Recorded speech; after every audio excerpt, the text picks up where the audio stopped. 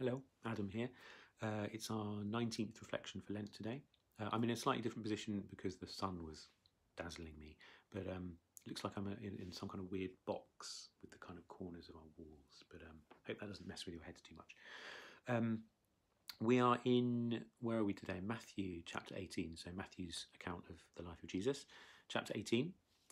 It's very short today, just two verses. Then Peter came to Jesus and asked, Lord, how many times shall I forgive my brother or sister who sins against me? Up to 7 times? Jesus answered, I tell you, not 7 times, but 77 times. That's it. It's quite easy to get caught up on numbers here, and numbers in the Bible are often very significant and have a lot of kind of parallels and references to other things.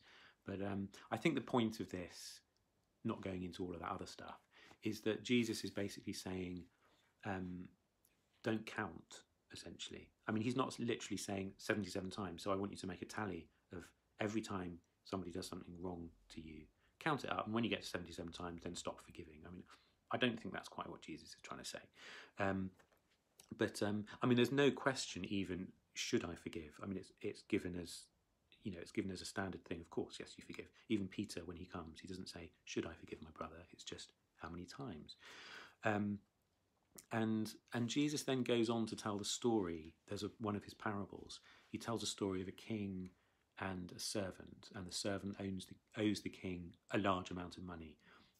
The king asks for the debt to be paid.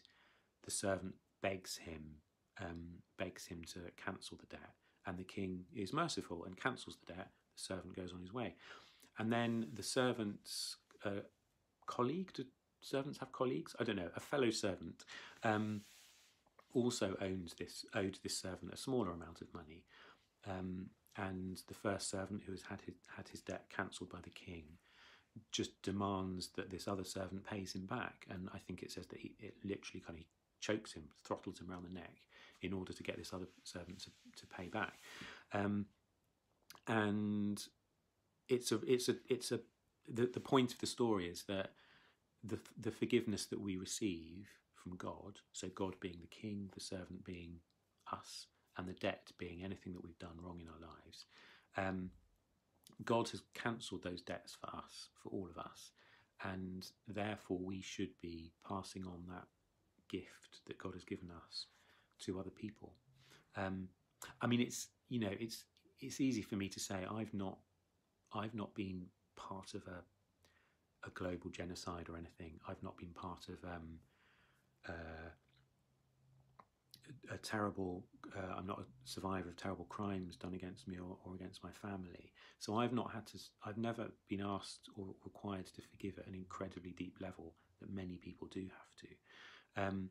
But I work with people who have been through things like that. I work in mental health, so for people who are having mental health difficulties, and the thing that I see is that actually when people don't forgive, when they're unable to forgive, it doesn't do them any good. And it might be an incredibly difficult thing to forgive somebody.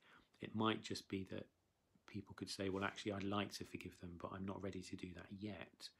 But actually, if people harbour sort of hatred or resentment or a spirit of non-forgiveness, actually all that does, while it might be understandable, all that does is it creates difficulties in their lives. It stops them from being free.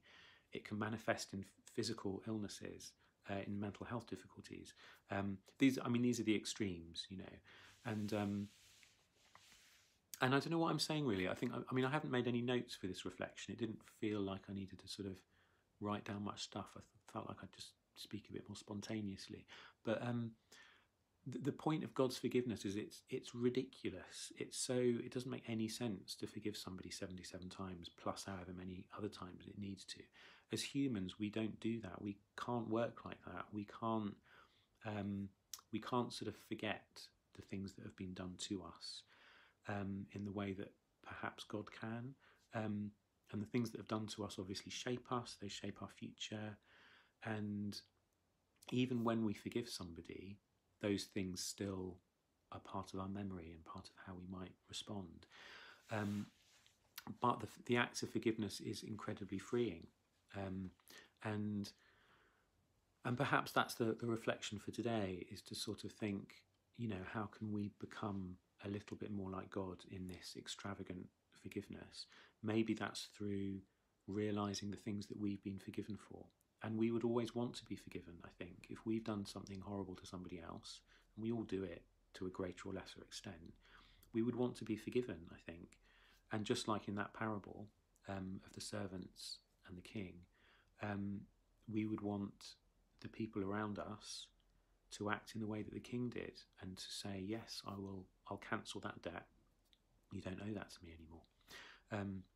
I don't know. Those are my thoughts. I don't know if that's helpful for you, but let's pray, and we'll catch up again tomorrow. Okay.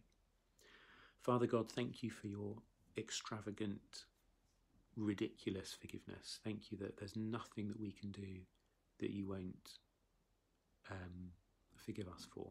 There's no debt that we can build up that you won't cancel.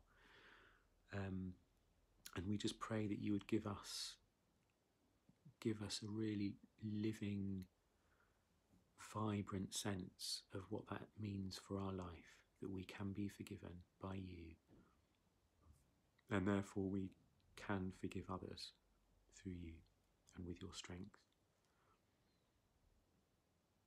Amen. Okay, bye-bye.